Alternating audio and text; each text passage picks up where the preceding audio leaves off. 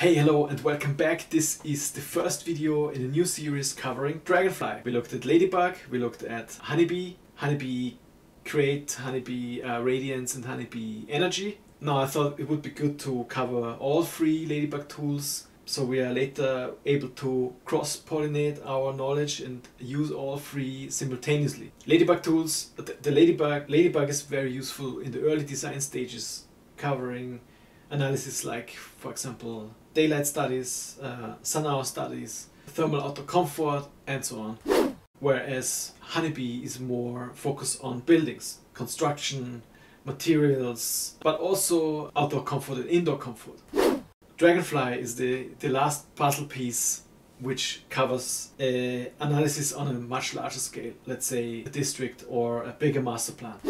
And yeah, I'm very excited to start this series. It's gonna be a bit shorter because it has less components as Honeybee, but nevertheless, we're gonna jump right in. And this first video, we just make sure that we have everything installed. On that note, installation, I will not cover the installation of the Ladybug tools.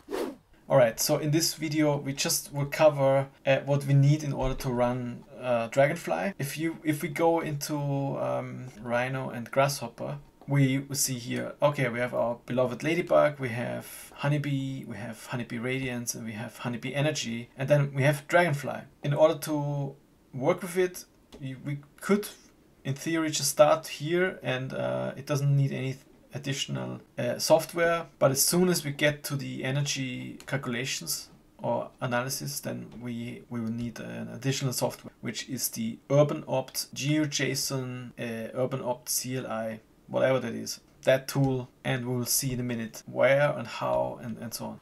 So I can just open this here to make this easier. If I click here, double click in the center, then I get to the code, what's actually inside that script. It's actually not a lot, and I can copy here the link to the installation. Close that. I will close everything and go here. I'm already actually on that page because I was doing it before, but I will just show it from the start. So we go to docs UrbanOpt.net installation. There, of course, you can then read what that actually is and so on. And here's the installation, Windows installation in my case. And then it says here, blah, blah, blah, blah, blah. Install with UrbanOpt installer. That's what I want to do. And there's a video which doesn't work. It seems like, at least not on my side. And then it says this download desired version. In my case, I think it needs to be the 070 or 071 because I haven't yet changed to the new Ladybug tools, which is 1.5. I will do that at some point, but at the moment I don't want to change. I have a very good oiled machine running, and I don't want to change everything and reinstall everything at the moment. But I will definitely, after this series, I will jump into the next Ladybug tools version, whatever is then the current version or the version at the moment. Maybe then we're already in 1.6. In any case, I download this here, the 071. Click here, and then it tells me, okay, Darwin, Linux or Windows, and then Windows. I already downloaded it, so I don't need to do that again. Just go into my download folder, and this is the version I need to use.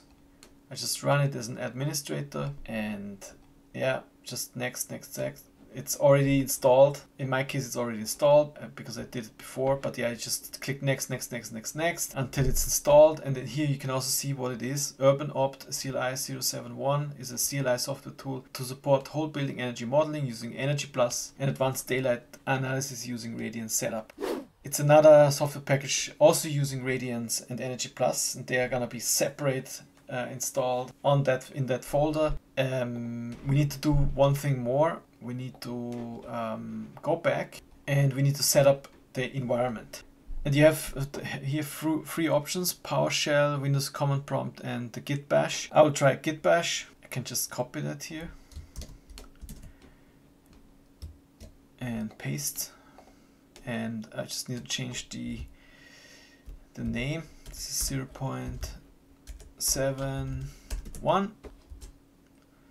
Hopefully that worked, and now I need to run this. I can also copy that.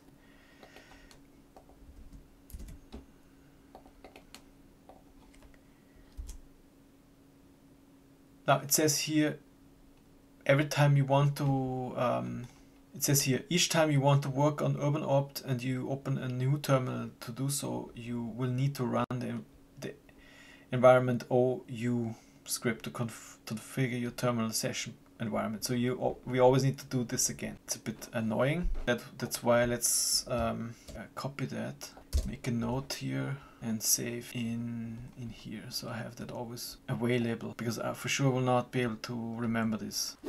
So in theory, now it should work actually. Let's see if everything works.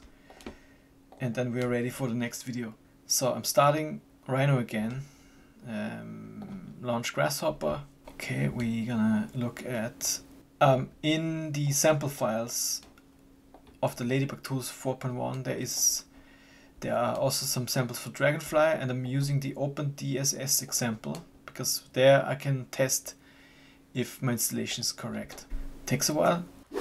I don't really care what it does, because I want to actually just check if my installation works, and I can just do it by testing if these components work. I'm gonna run this here. That works. Okay, this also seems to work. It's calculating. It's calculating. Yeah, there's something happening. So that worked. It seems like we have the correct version installed. Let's see what it does here. Anything? We'll go for that for all these, of course, then, and look what that actually is. But for now, for today, I just want to check if we have installed everything correctly, and then we can, in the next video, we can jump in and start with Dragonfly create. Let's let this finish. Okay, this is running through the whole period. Okay, so that also worked. Great.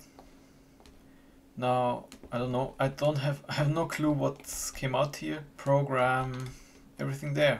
Yeah, we will look at all these interesting charts here. I have no idea what it is, but at least the installation works. So if you run into an issue where it says here, when this turns red, then you just need to check the error message, and it will tell you probably which version you need to use. For example, if you have already installed the Ladybugtools 1.5, then I could imagine that you need to have the latest version installed, just to make sure that you are all set.